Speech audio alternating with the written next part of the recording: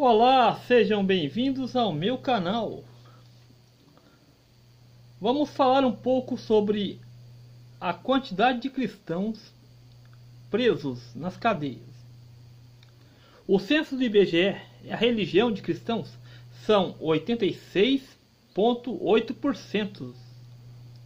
Os católicos caem para 64,6%.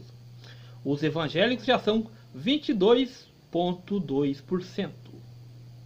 O IBGE divulgou os dados do censo de 2010 sobre a religião ou da não religião, declarada que os brasileiros abaixo, porque o texto de autoria de Cecília Rito para a Veja Online, que ouviu alguns especialistas a respeito, digo o que penso a respeito desses números no próximo post. Então, galera, os religiosos são praticamente a maioria. E por que tantos religiosos se envolvem no crime? Alguns são pedófilos, outros maníacos, outros estelionatários. Muitos religiosos não se importam com que a sua própria religião o faça acreditar que seu Deus irá punir. Muitas vezes ele pensa que, se arrependendo do seu delito, ele será poupado do inferno. A religião, em geral, é apenas um conforto que ilude as mentes, que faz a pessoa andar para frente, mas a alienação é sempre uma maneira que ele é questionado. Lembre-se, o religioso muitas vezes tem na sua maioria a índole que era para ser perfeita. Ele deveria simplesmente respeitar o seu próprio livro.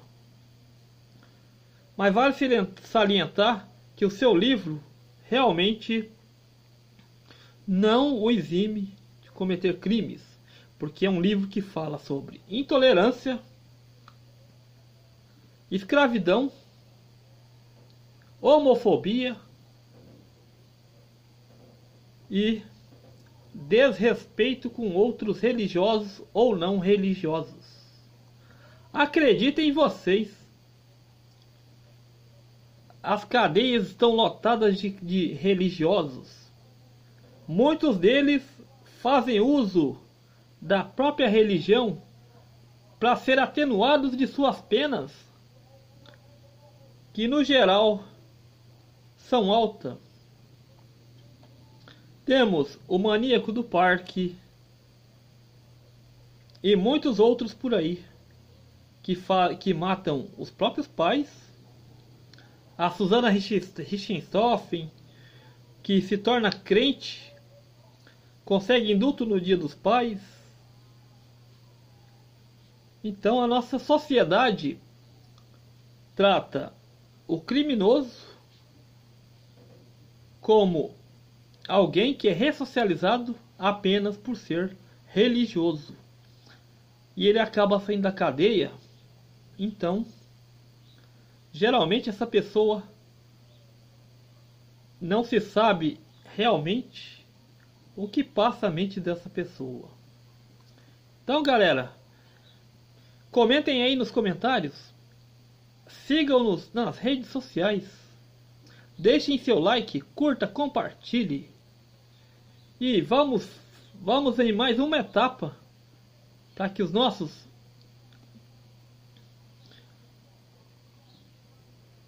religiosos comecem a ter um pouco mais de consideração pela justiça da terra. Porque a justiça de seu Deus jamais virá, porque ele não existe. Estamos juntos pela propagação do conhecimento. Um abraço, valeu!